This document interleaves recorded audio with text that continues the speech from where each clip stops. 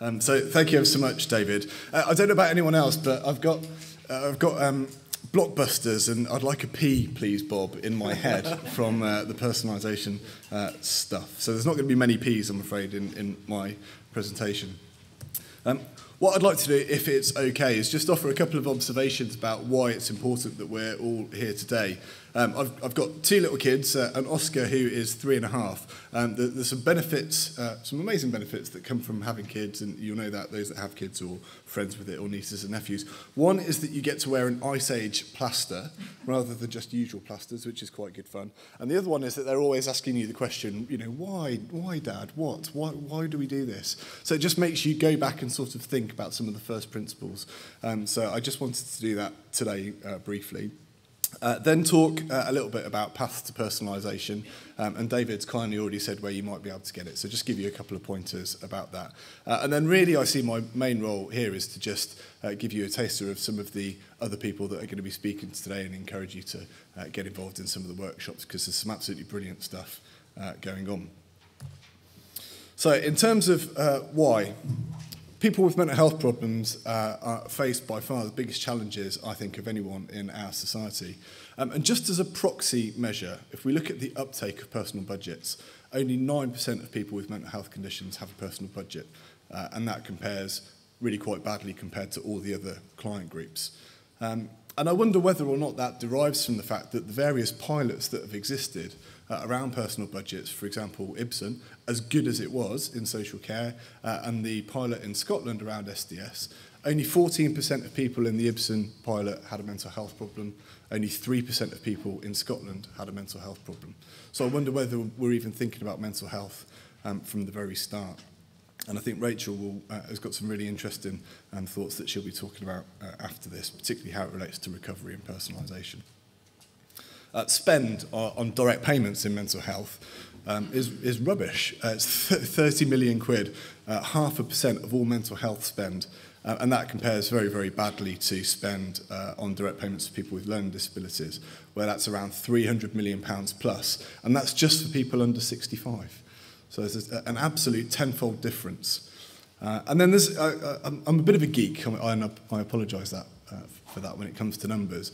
But when you look at how that money is spent, what I think is really interesting is if you look at the whole mental health system, over 80% of spend obviously is within the NHS. But then when you look at direct payments and how people spend it, the vast majority is in non-statutory providers. So as soon as you give people a direct payment, they take their money out of the system and take it to non-statutory providers. So I think there might be something there in terms of the challenges that we face and why we face the challenges. A couple of graphs, just because I like putting graphs in. There's a reason to be optimistic that the trends around direct payments are positive, although the y-axis for you mathematicians amongst us will realise that you're starting pretty low there. So there's not, you know, it's a reason to be optimistic. But of course, it's not just in social care that people with mental health problems are facing significant problems. So when it comes to employment, people with mental health problems are way down the list in terms of employment rates, and the proportion of people who are on CPA who have employment, that proportion is actually decreasing at the moment. So employment for people on CPA is getting worse at the moment. And similarly, if you look at housing and look at various measures, people that have home ownership, people that are in their own homes, those proportions are much smaller than people without mental health problems. And if you look at other indicators like homelessness, of course, and rough sleepers, mental health prevalence is absolutely huge there. So the challenges and the context is really difficult. And that's the thing, you know, that Oscar didn't say to me, my little boy, he didn't say, Dad, he didn't say Rich, he said, Dad, look at all the stats and see what they tell you. We know all of these things, but I think every once in a while it's useful to just take a view and just think, what the heck is going on here? Oh, and by the way, for people that are on CPA, which of course is meant to support people around finding employment or about housing, over a third of people hadn't had any help in terms of finding work, and nearly 3 in 10 had not had any help in finding accommodation. So that's, in the nicest sense, and I probably shouldn't be too rude about it, but that's pretty crap, I would suggest, if that's okay. Probably isn't. So what to do? Martin said, we know what we need to do. It's just figuring out the reasons why it's not happening. And there was a call to action from the Department of Health, so everything should have been okay, of course. That there was no need for pilot schemes, that we have knowledge of how direct payments, for example, should work, and it's time for action. And that time for action officially started in 2006. And so we've had 7 years at least of action that we've all been focusing on. So, okay, that's the moan over. Let's try and be a bit more optimistic, which doesn't come naturally, I have to say. So paths to personalisation. The aim of paths to personalisation is to try and provide information about what personalisation means for mental health services and supports. And it's a very practical document, so it seeks to try and give examples to people, and it doesn't try and reinvent the wheel. If there's some really good resources in different places, it says go and have a look at the resources that have worked in other places. So it's a kind of first port of call that people can come to if they're grappling with the ideas of personalisation and what that might mean for them locally. And one of the things that I particularly like about Paths is that it's not just for providers or not just for commissioners. I think often the challenges that users often make to providers and commissioners means that the problems are all on that side. And they're not, of course. Users have a massive role, a massive leadership role to play in ensuring that personalisation happens in their local areas.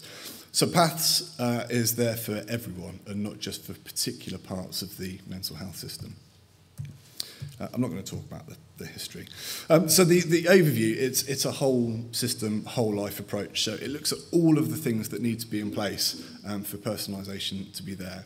So it doesn't talk just about small interventions, which of course are useful and that we can do, but it looks at how all the different things can come together.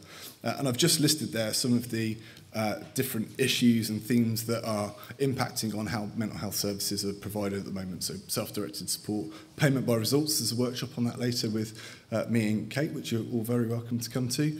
And this whole system approach is something that Nick is going to be talking about in his workshop from Stockport. And it looks like a great workshop. So there's my little plug for Nick for anyone that's interested.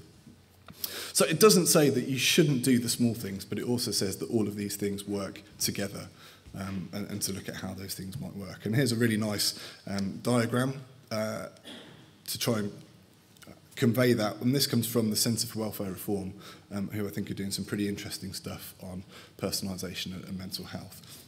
So that's a nice diagram. So Paths has got 10 themes within it. And this is a list of those different themes, and for each one, it has I statements. So if I come on to these I statements, the work was done fundamentally in co-production with people that use services, people that deliver services as well, and families and carers.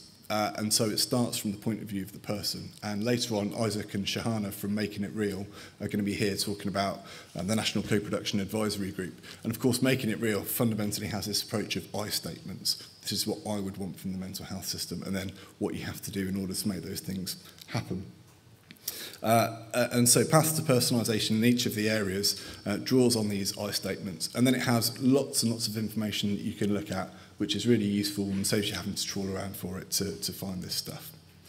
So, for example, in the creative commissioning section, this is what the document looks like. And we had lots of work to try and figure out how best for it to work for people. So it's best to check it online. I was going to print it off for you and have 100 copies, but it's like 110 pages long, but you can sort of dip in and out of it and go to the different bits, and it's all hyperlinked and all that kind of stuff. So this is what the document looks like, and then it goes into the signpost section, which links into all the different places. So you don't even have to search, and I don't know if anyone's noticed, but the government websites have changed now, so it's all gone to gov.uk, which, I don't know about you, I find that a bit of a pain in the arse, frankly, because I can't get anything that I used to be able to get. So we've even updated all of the links, so it's pretty much all available without having to go through all of their archived material.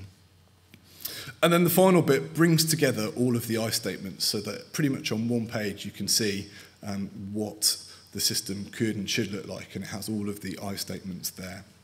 And a summary, basically, of what people who use the mental health system would want from a mental health services and system. And just to re-emphasise the point, Paths was done in co-production with people that use services, and it starts with them rather than the services or the system as it is. So that's pretty much it. It's available online, and we're going to keep updating it because obviously things move on. So one thing I'm really keen to do today is, as you're doing your work in your areas and things that you've learnt, things that you've produced or discovered or created, then I'd be really, really keen for you to share those with us so that we can make sure that we can keep it updated so that practice is available. So anything that you can do there would be absolutely great. And we're trying to link it in much more with making it real and figure out how can this translate, into practice. And of course, we can support organisations to know how they're doing in terms of personalisation. And in Harrow, we've got CNWL doing a provider perspective today in one of their workshops, and they're giving examples of how they're doing stuff. And I should say, if I could go to a workshop, the one I would go to would be Sarah and Ed's, which is about user voice into personalisation, because I think that's fundamentally, for me, the most important aspect of getting this right. So there's my little prompt for them. So that's it, and thank you ever so much.